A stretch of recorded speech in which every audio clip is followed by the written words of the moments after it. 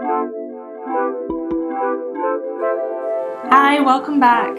I've been promising more videos on Virgil's Aeneid to get us started this term, and today I wanted to pick a really key theme that you're going to see throughout the Aeneid. Is Aeneas a mama's boy?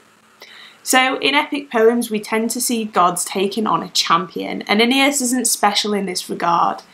Odysseus has Athena as his champion in the Odyssey, and Achilles in the Iliad has his own divine mother Thetis, who's a sea nymph supporting him throughout the Iliad. So it's only fitting and right, really, that Aeneas should have his mum Venus backing him up throughout Virgil's Aeneid. But the amount of support that she gives him to a modern reader is a little bit jarring. We have very different expectations of our heroes, perhaps, from ancient readers. So let's scratch the surface and see how, when, and why Venus gets involved to support Aeneas on his journey. We see Venus supporting Aeneas at the very beginning of the Aeneid. In Book 1, she approaches Jupiter to beg him to save Aeneas. In Book 1, the Aeneid is kicking off with a storm. So, I sing of arms and of the man, arma virumque cano, very first line of the Aeneid. And so we begin in a world of turmoil. Things are already difficult for Aeneas right at the very beginning. And so Venus entreats Jupiter to look after her son and save him. And we see this in Book 1. She says, "You that with eternal sway rule the world of men and gods, and frighten with your bolt, what great crime could my Aeneas, could my Trojans have wrought against you, to whom after many disasters born, the whole world is barred for Italy's sake? Surely it was your promise from them sometime as the years rolled on, the Romans were to arise. From then, even from Teucer's restored line, should come rulers to hold the sea and all lands beneath their sway. What thought, father, has turned you?" So we can see there's a bit of emotional blackmail going on from Venus here. It's foretold, it's fated, Jupiter has promised that the Romans will be born from the Trojans. And you'll sometimes read the Trojans referred to as from Teucer or Teucrians. It's another way of saying Trojans that's more elevated and formal. So Venus is really in Aeneas's corner on Jupiter's case to deliver on this promise. And it's setting up the premise of the epic to come. So she's getting involved because Aeneas is in trouble. He's in a storm at sea. She's getting involved to hold Jupiter accountable for his promise. So she's approaching him as a suppliant. She's entreating a superior god. And to be fair to her credit, she's kicking off the plot. So within the plot itself, what she's doing is justified. But as a reader or a listener of the epic, we can see that Aeneas is setting up key themes. Aeneas is the one who is going to become the founder of Rome. And Aeneas is the hero who is deserving of being saved. We see this sort of thing again in Book 5. In Book 5, Venus intervenes and begs Neptune to calm the sea for Aeneas. Book 5 isn't necessarily one that everybody reads for A-level, but this is the funeral games for Anchises. That's the general theme and overarching story of Book 5 in Virgil's Aeneid. Once more, Aeneas is at sea, and here Venus isn't approaching Neptune as a superior god, but just a more relevant one, because he's steering the sea for Aeneas. Something we see his Greek equivalent Poseidon doing all the way throughout the Odyssey towards Odysseus as well. And here Venus approaches Neptune and tries to play the gods' interests off against one another. So she approaches Neptune and says, "Juno's fell wrath and implacable heart constrain me, O Neptune, to stoop to every prayer. Her no lapse of time nor any goodness softens, nor does she rest, still unbent by fate and Jove's command. It is not enough that from the midst of the Phrygian race, in her fell hate, she has devoured their city and dragged through the utmost vengeance the remnants of Troy. The very ashes and dust of the slaughtered race she still pursues. The causes of such madness be it hers to know. You are yourself my witness. What sudden turmoil she has raised of late." So you can see here that Venus is really kind of playing for the sympathy card when she's speaking to Neptune. She's talking about everything that Juno has done because Juno has got a huge grudge against the Trojans and Aeneas himself. And this is the predicament the gods are in. Venus is paying the price because before the Trojan War, Paris had to judge between 3 goddesses. He had to choose who was the most beautiful between Minerva, Venus, and Juno. So Paris is promised different gifts from different goddesses, and it's Venus who promises Paris the most beautiful woman in the world as his wife. And this is how the Trojan War begins. Paris picks Venus and in turn marries Helen of Troy. So on the face of it, a really good bargain, but we know how that really turns out, and it's not that great. So Venus is really paying the price for rigging the beauty contest before the Trojan War. And here she's kind of playing the sympathy card with Neptune to calm the seas for Aeneas. So in the first part of the Aeneid, which we've said is all about wandering, Venus really intervenes to help Aeneas gain safe passage at sea. It's quite a light touch, to be honest, and she's not getting too involved. However, in Book 8, Venus begs Vulcan to make Aeneas some new armour. Now this isn't completely unheard of, and we see a really, really similar thing in the Iliad.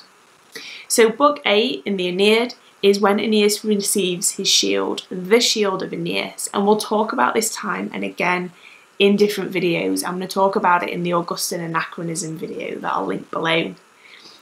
Aeneas receiving a shield from Vulcan is part of his mum's manipulation, but it's not completely unheard of. We see Thetis do the same thing for Achilles in Homer's Iliad. So Thetis goes to Hephaestus and begs him for new armour for her son in order to allow Achilles to resume fighting. In the Aeneid, Venus does the same with Vulcan. She approaches Vulcan for special armour for Aeneas to fight with. The key difference is that whereas the artwork on Achilles' shield is more thematic, the artwork on Aeneas' shield includes lots of historical anachronisms about the founding of Rome. So the sites that will be Rome, the key events in Roman history appear on these different panels. But what we see as well is Venus's manipulation of a lame husband, Vulcan. Remember, they already have a relationship that Thetis and Hephaestus in the Iliad don't quite share. And we see this in Book 8 when Venus begs Vulcan to create a shield for Aeneas. But Venus, her mother's heart dismayed by no idle fear, moved by the threats and fierce uprisings of the Laurentines, addresses Vulcan, and in her golden nuptial chamber thus begins, breathing into her words divine allurement. While the kings of Argos ravaged Troy's doomed towers in war, and her ramparts that were fated to fall by hostile flames, no aid for the sufferers did I ask, no weapons of your art and power, no dearest husband. I did not wish to put you or your endeavours to work for nothing. Heavy as was my debt to Priam's sons, and many the tears I shed for Aeneas' sore distress. Now by Jove's commands he has set foot in Rutulian territory. Therefore I, who never asked before, come as a suppliant, and ask alms of the deity I revere, a mother for her son. So we can see Venus is really, really skilled in manipulation. She is able to persuade Vulcan to create and forge arms for her. And notice the way Virgil writes Venus. She's very alluring here, so it's partly a seduction of her husband. And it's kind of the way you can imagine a husband speaking to, a wife speaking to a husband, pardon me, because she's saying, look, I've not asked you for a favour so far, you owe me one, I've kept this in the bank for right now. And that's not unlikely, because Troy was fated to fall, whereas Aeneas is fated to found Rome. So if you're going to use your favours, you may as well do them in accordance with fate, because you cannot change the outcome of fate. So here we see Venus being very, very smart and providing Aeneas with armour. So far he's had support in the storms, in books 1 and book 5, and he's also had a new set of armour in book 8. And throughout the fighting, throughout the battles, Venus becomes perhaps even more involved with Aeneas. So when we turn to book 10, we see Venus begging Jupiter again, not to protect Aeneas, but to protect Aeneas' son, Ascanius, from Juno. So Ascanius at this point is coming of age, Ascanius' other name is Julius, or Julius, and so he provides a connection with Julius Caesar. And we'll talk about that more when we look at book 2 of the Aeneid. But she's trying to beg Jupiter to save her grandson and save the destiny of Rome. So it's only really in book 8 when she talks to her husband that we see her being very, very personal about Aeneas. Elsewhere, she chooses what is going to manipulate the different gods the best. Here, Golden Venus makes reply to Jupiter, "Father, eternal sovereignty of men and things, for what else can there be which we may now entreat? Do you see how insolent the Rutulians are, and how Turnus is borne conspicuous through the crowd upon his chariot, and rushes in swollen pride along the tide of war?"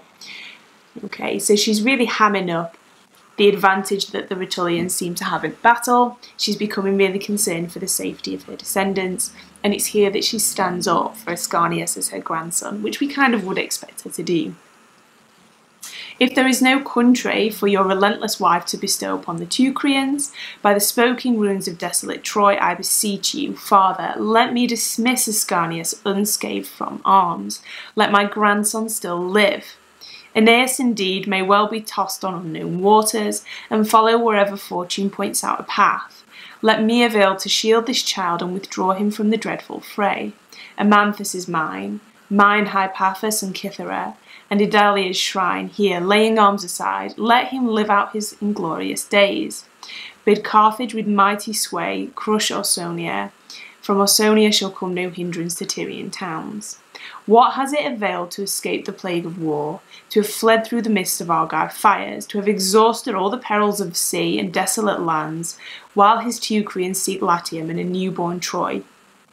Would it not be better to have settled on the last ashes of their country and the soil where once was Troy? Restore, I pray, Xanthus from Simois to a hapless people, and let the Teucrians relive once more the woes of Ilium." She's harping on the same chord every time she talks to a god. She's bringing up the Trojan War again and again and again. And to be fair, it was a big deal. We've seen it in quite a lot of detail in book 2 when Aeneas tells us the story.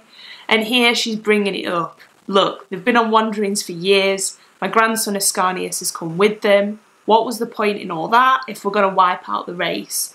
You promised that you would let my kids found Rome. What's the crack? And you can't really disagree with her. We saw in book 1 that actually Aeneas and Ascanius are fated to found Rome. And we notice that at the end of the Aeneid, and this is a big spoiler alert, Rome isn't founded in a day. Rome wasn't built in a day. What they do is they establish a territory in Latium. Ascanius will develop into Alba Longa, and it will roll through the generations. So really this is creating a starting point for Augustus's family, or Augustus's lineage, in the Trojan War. And here Venus has really compromised and said, don't worry too much about Aeneas, just save Ascanius, because by the way, you promised me that. In book 12, Venus is perhaps a more conscientious mother, so as we're moving through the battle scenes we can see Venus in turmoil, and it really adds to the drama and the high stakes of the epic. So in book 12, Venus heals Aeneas' battle wound. And we actually see this on Pompeian wall art. There's a beautiful picture of this which I'll pop up for you now. Bitterly chafing, Aeneas stood propped on his mighty spear, amid a great concourse of warriors along with sorrowing Iulus, himself unmoved by their tears. The aged healer, with robe rolled back and girt in Paeonian fashion, with healing hand and Phoebus' potent herbs, worked hard. In vain with his hand he pulls at the arrow, and with the gripping tongs tugs at the steel. No fortune guides his path, no help does Apollo's counsel give, and more the fierce alarm swells over the plains, and disaster draws closer. At this, Venus, shaken by her son's cruel pain, with a mother's care plucks from Cretan Ida Dittany, clothed with downy leaves and purple flower. Just a fun footnote, Dittany appears in Harry Potter. It's not important, it's just interesting. With this water, aged Iapix bathed the wound, unwitting, and suddenly in truth all pain fled from the body. All blood was staunched deep in the wound.